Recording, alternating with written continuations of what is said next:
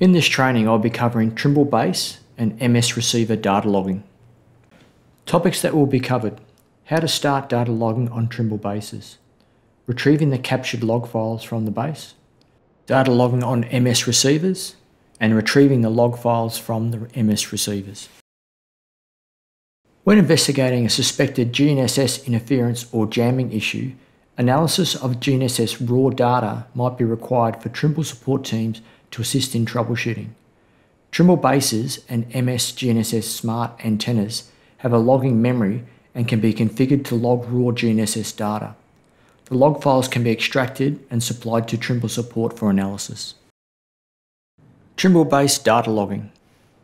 The base receiver must have the data logging option to be able to log GNSS data. To confirm if the base receiver has the data logging option, log into the web UI of the base. Select receiver status, then to receiver options. In the receiver options under additional features, data logging should be displayed. If the data logging option is not enabled and support has requested data logging, contact Trimble support. They may be able to assist you in providing the required data logging option.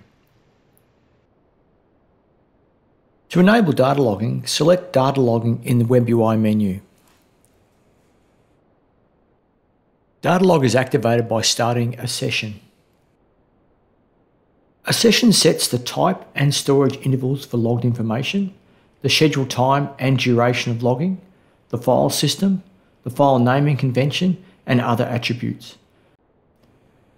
In this example, the default session has been selected. The name cannot be changed on the default session. The enable box has been ticked and the OK has been selected.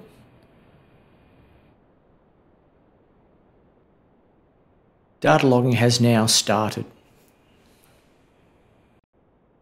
To end the data logging session, deselect the enable tick. This will disable the current data logging session.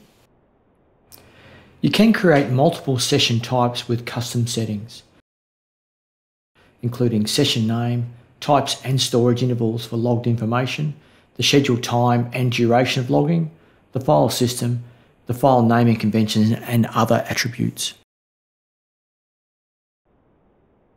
The file format T02 and T04 files, in general, to maximise the amount of data that can be stored, use a T02 format. However, if you want to use the more feature-rich format that will help Trimble with any support issues, use a T04 format.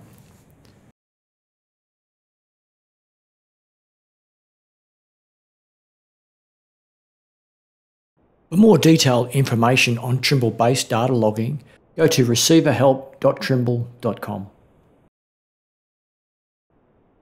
Retrieving log files from the base. To retrieve the log files from the base, disable the current session.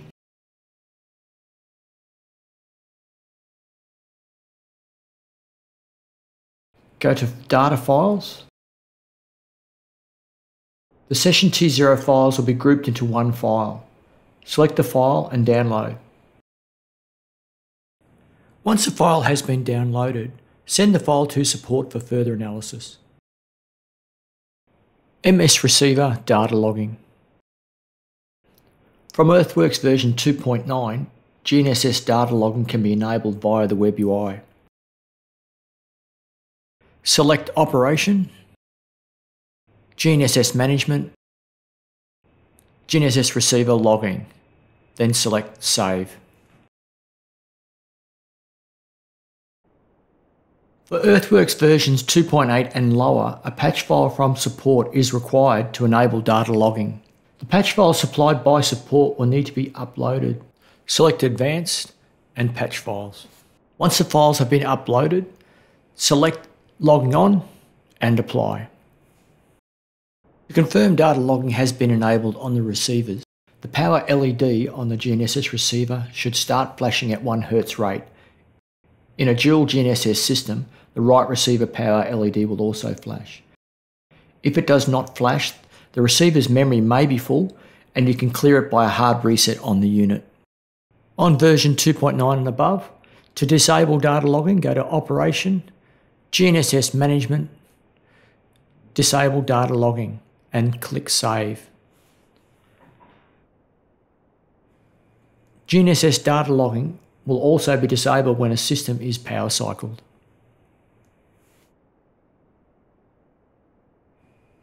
For Earthworks 2.8 and lower, to disable data logging, the log off patch file must be applied in the web UI.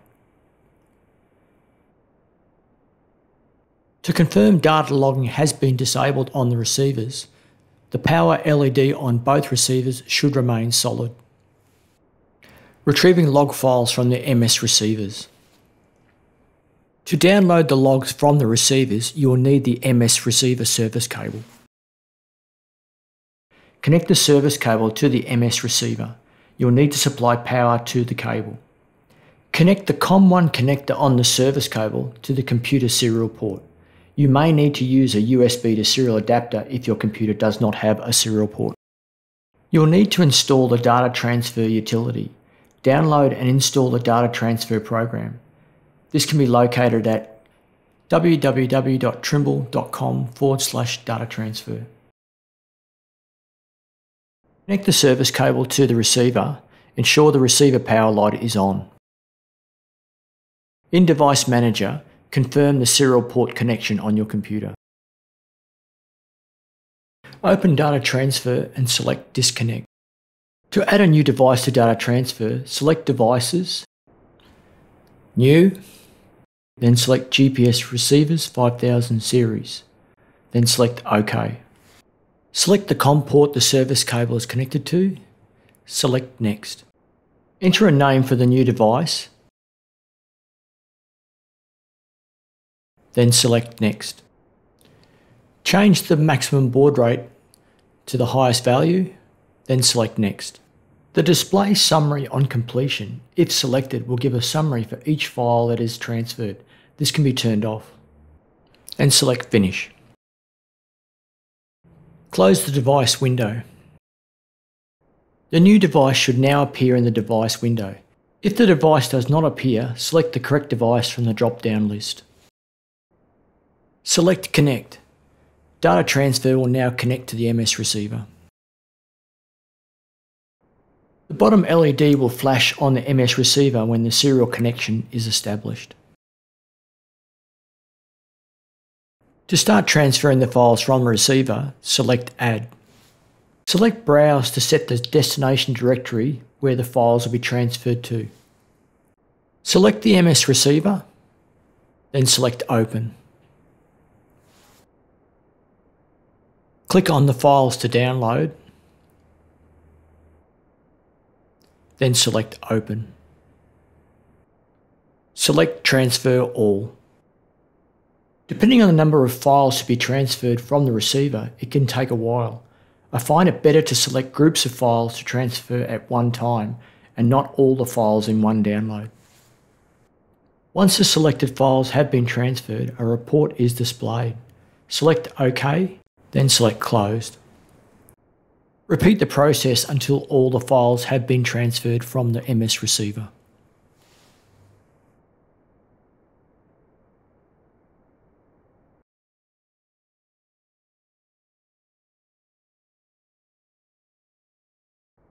Once all the files have been transferred from the receiver, select Disconnect and close Data Transfer.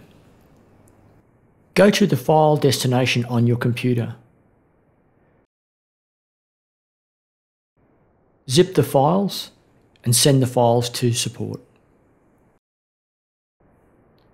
The new MS9x6 receivers have been released. The new receivers have a web interface similar to the SBS bases. The data transfer program is no longer required. The logged files can be retrieved from the receivers using a service cable and the web UI. Data logging on the MS9x6 receivers will be covered on a later video. For more information, see the MS9x6 user guide on partners.